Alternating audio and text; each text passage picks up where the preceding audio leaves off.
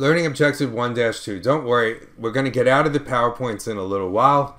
I don't really like teaching with PowerPoints, and these, I have to change them around a little bit to cover what I really want to cover.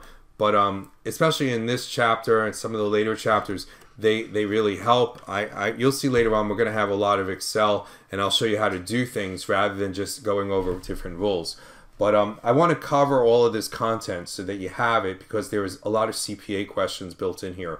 Learning Objective 1-2, understand the development of standards related to acquisition accounting over time. When I took this class in, I think, 1988, there were two ways of accounting for business acquisitions. One was purchase and the other was pooling. And the way they were commonly referred to, purchase was called acquisitions and poolings was called mergers. And the way it worked was that if you met 12 criteria, there were 12 criteria for pooling. And if you met all 12 of these criteria, then you could use pooling. You had to use pooling accounting. And if you missed any one of the 12, then you had to use purchase. And so naturally what would happen was that companies liked pooling, for the reason that I'll explain in a few minutes. Companies liked pooling. So what they would do is investment bankers would structure the acquisition so that the criteria for pooling was met, if they could. And if they couldn't do it, then they would have to use purchase, which they didn't like.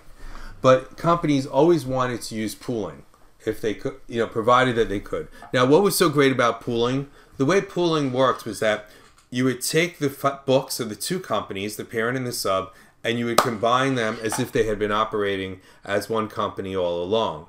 So you would actually combine previous years, and you would not write up any assets. In essence, if there was any value given from one company to the other, it was sort of smoothed over.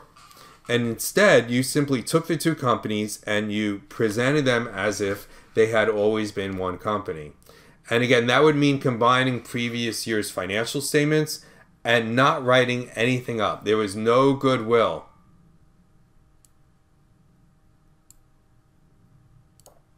And this was very popular. The FASB hated it because the FASB felt that in substance, one company is really buying another, and the assets should be written up. And companies did not want to write up the assets. CSI's company managers loved it. They loved pooling. And the FASB hated this. They wanted to eliminate it really badly, and they made a great compromise.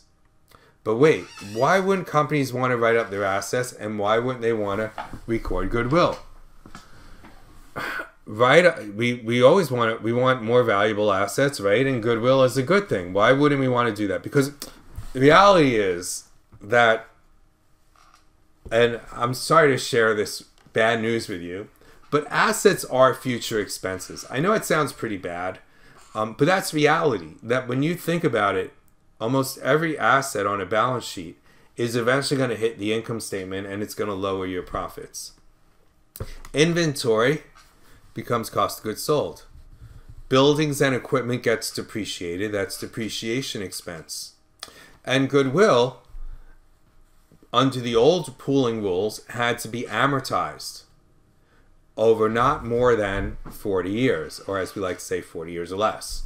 So goodwill had to be amortized, and if you had a lot of goodwill, then you had a lot of amortization expense, and that would drag down your earnings. So companies didn't want to really write up their assets because, and we're going to come back to this over and over again, assets are future expenses. Some assets are not. You think about it, right? Investments, right? If you buy an investment, then you're going to sell it probably at a profit, right? So it's not going to lower your weight. But the more you pay, the lower your gain. So the more that asset is on your books for, the less the gain that you're going to record, or the greater the loss when you go ahead and sell it. So this is almost, with the exception of cash, right? Almost every single asset you can think of is eventually going to be an expense. You have impairments too, right? When you record the expense sooner. So it's going to be recorded sooner, it's going to be recorded later, but sooner or later that asset is going to lower your income. And this is axiomatic. So companies didn't want to write things up because they would have to record less income later. There was a poster child for this. It was Time Warner. Time Life was a magazine publishing and book company, and they bought Warner Brothers Pictures. It was one of the biggest mergers of all time. And there was a big hostile battle to take over Warner Brothers at the time. And the price of Warner Brothers was bid up way high. Time paid a lot of money to buy Warner Brothers. They used acquisition accounting, and they recorded a tremendous amount of goodwill. How much goodwill did they record? They recorded so much goodwill that after the merger, they didn't figure this out. No one noticed this before the merger. I don't know what they were doing all day, but no one noticed this before the merger. They noticed it after the merger. After the merger, they realized that the goodwill was going to be so high, that goodwill amortization would be so high, that the company could not possibly be profitable in the next 40 years. Now, where does goodwill come from? It comes from paying a lot of money for the investment. They paid so much money for the investment that there was no way that the goodwill amortization was so high that there was no way this company was going to be profitable in the next 40 years. And so that should tell you something, right? They probably shouldn't have done the merger. But they did the merger. They probably shouldn't have done it in the first place. They were just paying too much money. If you're never going to be profitable as a merged company, then maybe you shouldn't do the merger. But they did the merger anyway, okay? So managers did not want to do this goodwill amortization anymore, and pooling was a way out of it, because if they could qualify for pooling, then it didn't really matter how much stock they gave up for the acquisition. Usually pooling mergers were stock for stock acquisitions. They didn't have to write up the goodwill, and therefore they didn't have to worry about this, and they could earn more profit. They could report more profit later on in the future. So the FASB forged a great compromise. And the great compromise was no more pooling, but this was FASB 140 and 141. No more pooling, but you don't have to amortize goodwill anymore. Everybody has to use acquisition accounting. You have to record goodwill. You have to write up your assets. But you don't have to amortize goodwill anymore. And however, you're going to need to test goodwill for impairment. And this was the same time, I think it's FASB 141, where FASB tightened up the rules for goodwill impairment. And the concern there was that companies would be recording too much goodwill. It would be on the books of these astronomical amounts, and that it would need to be written down. So pooling of interest was eliminated, and we wound up with just one method, which the FASB has revised and made some revisions to over time, called the acquisition method. And now all acquisitions need to be recorded using the acquisition method. It's ASC section 805. And the acquirer is going to buy the company based on the fair value of whatever it's given up, and the fair value of a non-controlling interest, which we'll be talking about. And goodwill does not need to be amortized. Now, why is pooling relevant today? Because companies that used pooling back when it was allowed, mergers that were affected under pooling, still use pooling.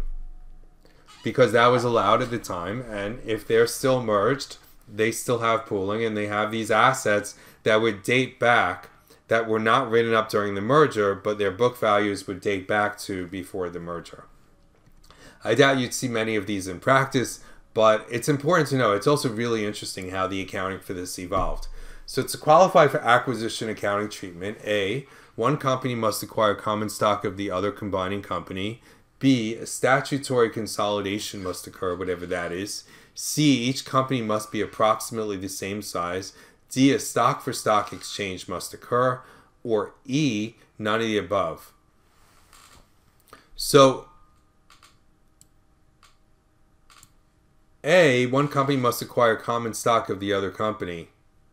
I don't actually...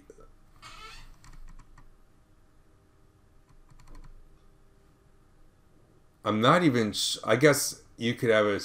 I don't know. I think it says here it's E, but I don't know why one company does have to buy. I guess what you could do is the answer is E, because you could have the two companies being merged into one single company.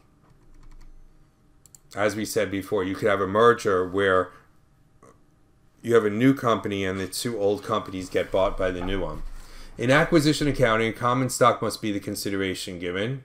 Goodwill is not reported. A statutory merger occurs. A change of basis in accounting occurs. Or E, none of the above. And the answer is D, a change in basis of accounting occurs. In other words, what you're going to do is, when you do the acquisition, you're going to write up all of your assets to fair market value. All the assets of the subsidiary to fair market value. And you're also going to record, goodwill if it's relevant.